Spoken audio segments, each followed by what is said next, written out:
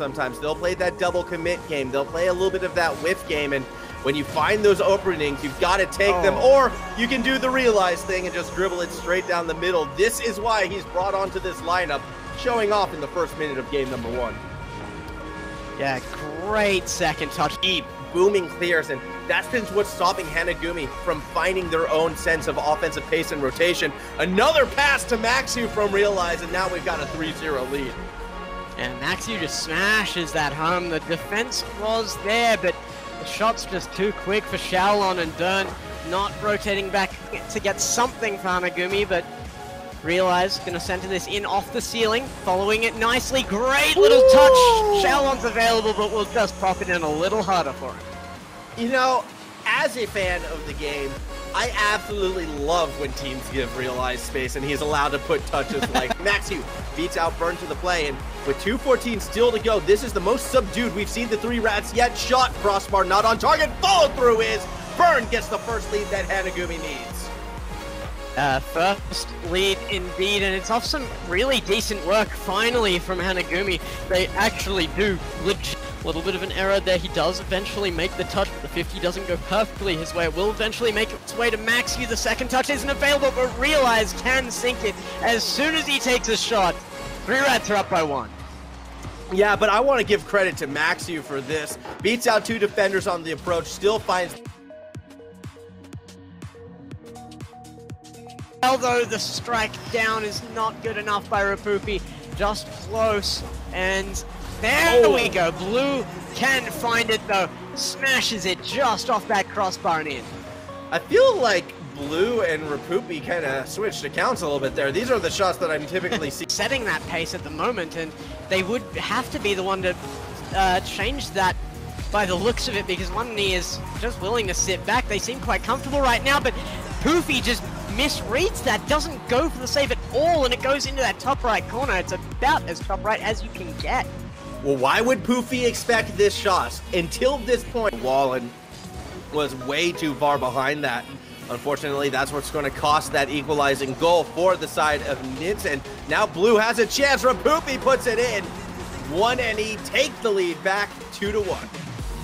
And this is what we should be expecting more out of 1NE. Blue setting Rapupi up, sending it into the back, and Ray will actually send that up field quite nicely. Akakansu with a chance. Blue will send it back down. Ray out to midfield. It gets past Rapupi. Maru will actually get it back to Ray. That's going to be a shot, and Ray will take one home.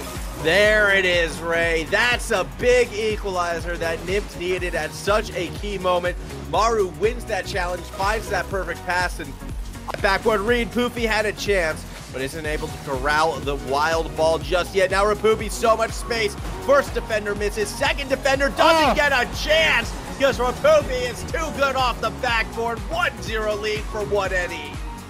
Too good off the backboard and with 0 boost to boot. He absolutely like that underway multiple times. If Nims can find that again, they might find the backboard, but Blue now forcing the attack for 1NE right now. Rapupi finds the angle again, and Ray is just out of reach.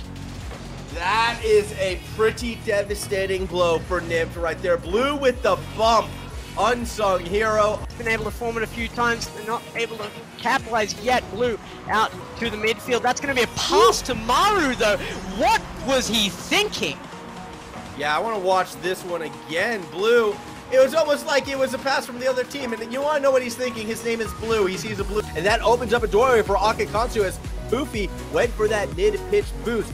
Ball bounces in the corner. Ray off that backward. Maru with a chance, and this time he does not miss. 2-0 lead for Nip. And this is probably one of the best goals we've seen out of Nimp so far. What a pass in from Ray. Maru just strikes it. Can't quite find the center there. Akakansu, and I believe that was, Maru actually, both in that corner. There's the little bit of overcommit from Nimp, and Rapupi capitalizes on it.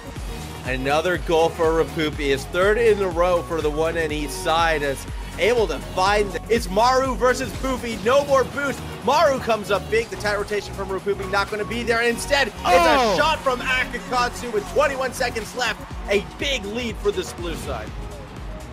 Yeah, this is kind of huge for them. We are in the decided match. This is the 5th game of. This is sick. I actually love the overlay right here. The fact that we get to see those live boost meters go up and down, Overlap doing a great job on that front. Again, it's nice to see another tournament in Asia, and it's nice to see Akekansu coming up huge.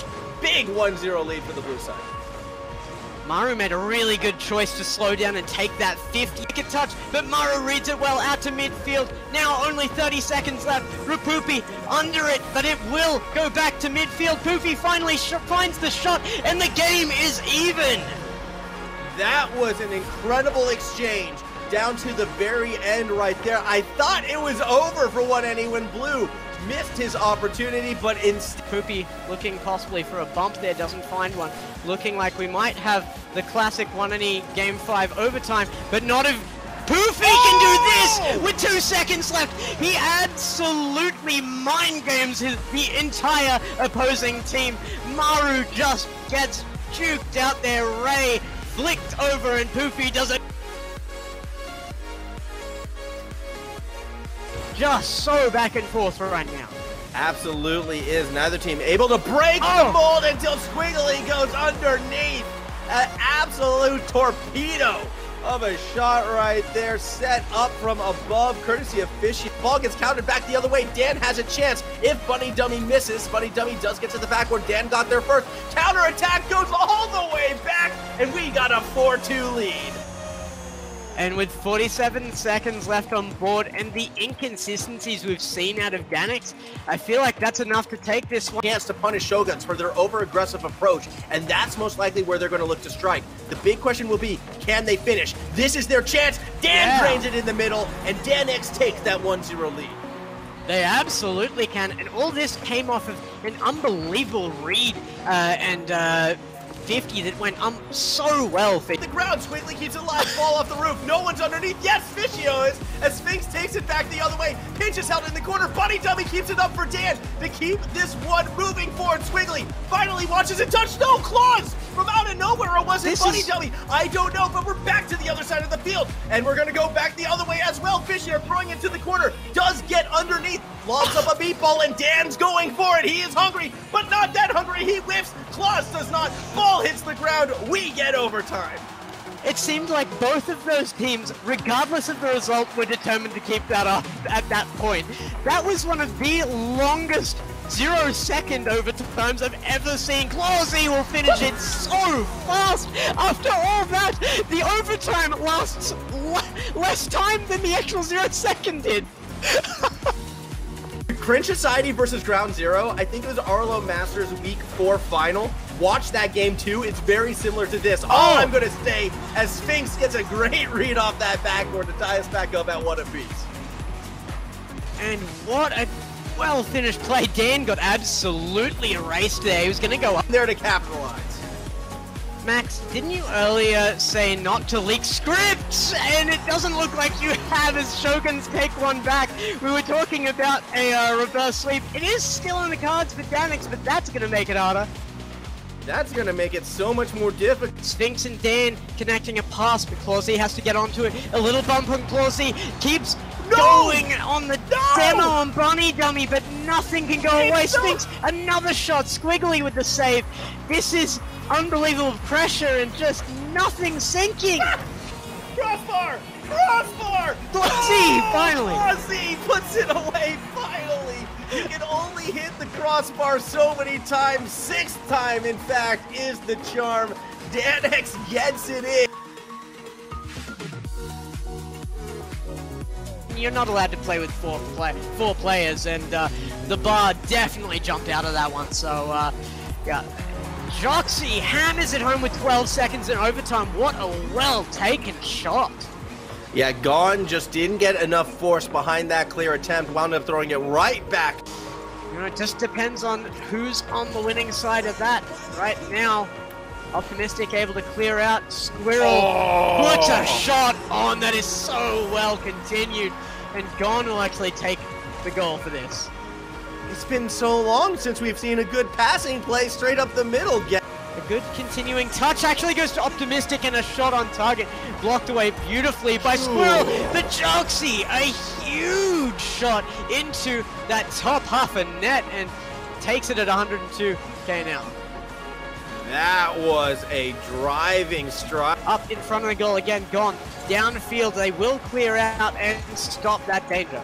Stop it momentarily, at least. Optimistic Noob has the shot, and it's going straight down the middle. These infield passes that were being set up by OK Havas, they've been draining them consistently. It didn't really get a good grab of the nut and the ball in this case, as Squirrel will play backboard, sets up, gone, and that gets dribbled through.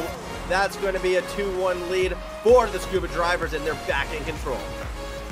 Yeah, great passing from Squirrel as well. The angle he got on with the swing and a miss, yet Snoopy able to bail out the Scuba Drivers at least momentarily. Joxy has a chance. It goes off 2 defenders and in 1-0 lead for OK Habits. Now, Snoopy did get in position. There was so much space in that net for a shot and just nowhere he could place it. OK Harpers take it in game 5. There was no reverse sweep, but of course we had to have a close one. It is Asia, and what a game 5 we had.